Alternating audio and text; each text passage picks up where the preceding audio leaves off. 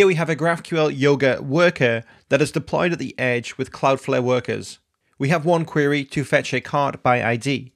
If we open the network tools and we execute a few GraphQL operations here, we can see that the response from Cloudflare is very fast. But to deploy this, we had to go into our terminal and run npm run deploy, which under the hood runs Wrangler publish. Doing this every time you make a change is cumbersome, takes time, and it isn't a smooth experience.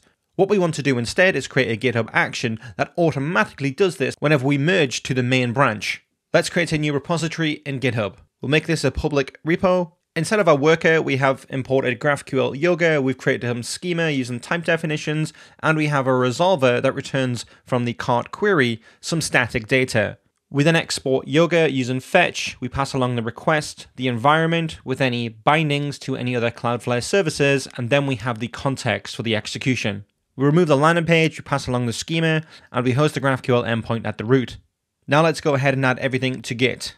Once that's added, then let's add our origin and push that to GitHub. If you go back to GitHub and refresh, we'll see that we have the contents of our repo here. Now back inside of our code, I'm going to create the file inside of the folder .github/workflows, the file deploy.yml. We'll give this workflow a name, deploy. Let's specify that this runs on push to the branches main.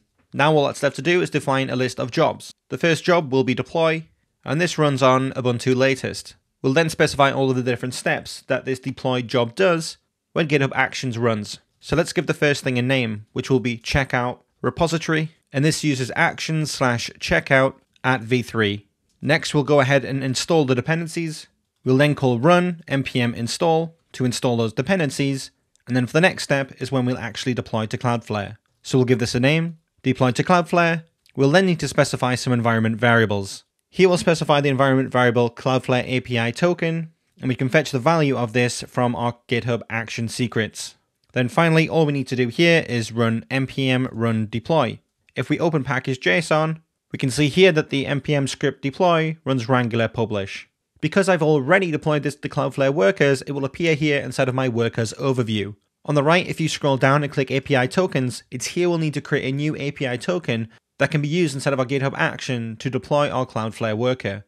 You can see here that I already have a token called edit Cloudflare Workers, and to create this we can create a new token and we can use the edit Cloudflare Workers template. If we use this and leave these defaults, you can change these if you need to, but let's scroll on through, and here we can specify all of the accounts and the zone resources that you need. Here I will just select everything in my account, then I'll go on to create a new token. Cloudflare will give us an overview of what our token can do, so let's go ahead and then create this token. Let's copy this token and go on over to GitHub.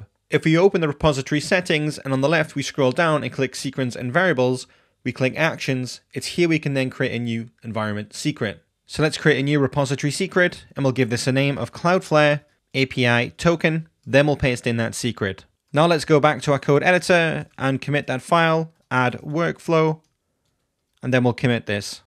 Once this has been pushed to GitHub, we should see a status of our current check. So here, if we click details to view more about the GitHub action that's running, we can see here that this was successfully executed. We can see an outline of the steps that were taken. Here we have installed dependencies, then we have deployed to Cloudflare. If we open this, we can see that we ran npm run deploy, and we have a successful URL. So this is all you need to do to connect GitHub to Cloudflare to automatically publish your GraphQL Yoga server whenever you make any changes to the main branch. We'll explore deploying other branches as staging environments with Cloudflare in another video.